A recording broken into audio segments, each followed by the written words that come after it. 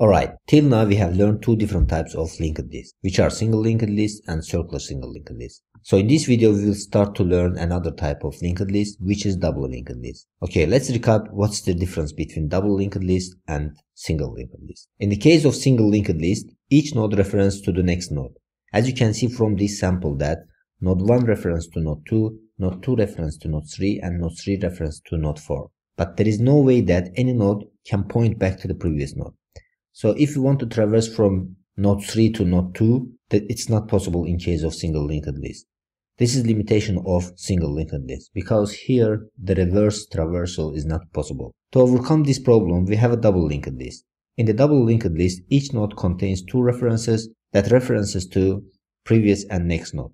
This allows us to traverse forward and to traverse backward, which means that we can easily come back from node 3 to node 2 and from node 2 to the node 3. So in both ways, traversal is possible. Now let's see how can we create a double linked list. The first thing that we are going to do here, we need to create head and tail references, and then we will create blank node. Then after creating a blank node in memory, we assign a value to this node. Let's say the value of this node is 5. Since it's the only node in the list, the previous and next references will be the null. So then we need to connect head and tail to this node. So we know that the physical address of this node in the memory is 111, so we will set head reference to 111. So by setting this to 111, it creates a link between head and this node over here. Then the next step is we need to create a link between tail and this node. Once again, we will update tail references with the physical location of this node, which is 111. So by updating tail, we are creating connection between tail and this node over here. So if we put all these steps together, we can create an algorithm of double linked list creation. So the algorithm starts from here. It takes node value as a parameter. Then in the next step, we are creating blank node. Then after creating blank node, we are assigning value to this blank node. And this value comes from the parameter over here. Then the next step is we are setting next and previous references of this node to null. So after setting these references to null, we need to create a link between head to this node and tail to this node. So in the next step, we are setting head to this node and tail to this node. Then after doing this step, we terminate our algorithm. So the creation of double linked list is completed. Now let's switch to Visual Studio Code and create double linked list in practice. Okay, now here we will create our node class and double linked list class. I removed the node class that we created before because in case of double linked list, the node class is different. So here, the first thing that I'm going to do, I will create node class. Class node. So inside this class, we have, as always, init function. The self is default parameter here, and it takes value. So by default, value is none. Then we know that in our node, we should have three variables. The first one will be the value of this node, then self value. We are setting the value to the value that comes from the parameter. Then the next property of our node is next reference. So then we set it to none. Then we should have previous reference for this node. So I will create previous reference over here, and which will be set to none also. So after creating our node class, I will create our double linked list class. Here, I will create class doubly linked list. Then inside this class, we will have again init function. So by default, self is a parameter. So we know that in our double linked list, we should have head and tail. So I will create head here, which will be set none. And the next property is tail, and this will be set to none. So with this, our double linked list and node class is completed. So here inside double linked list class, we will create our methods.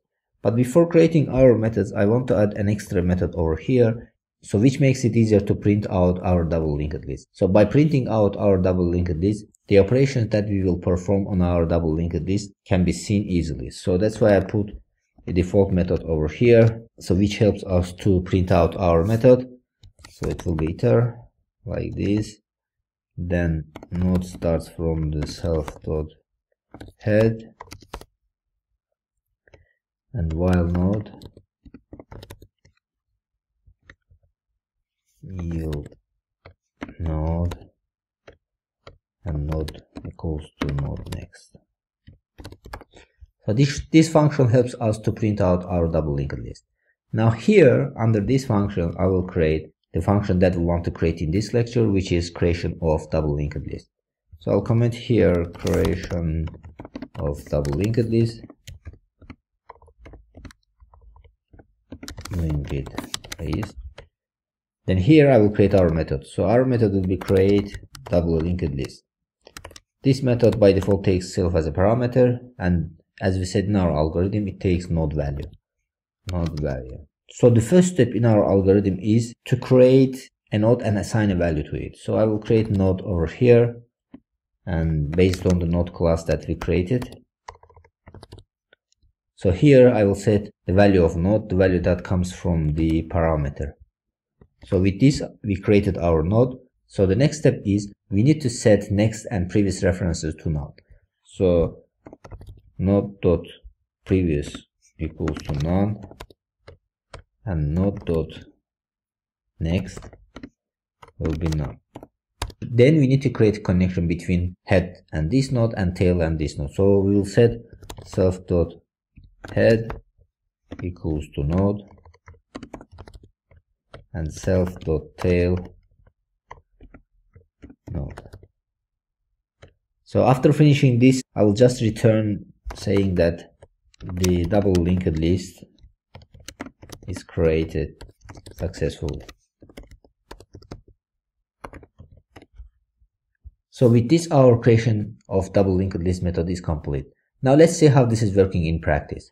So here I will create double linked list based on the double linked list class.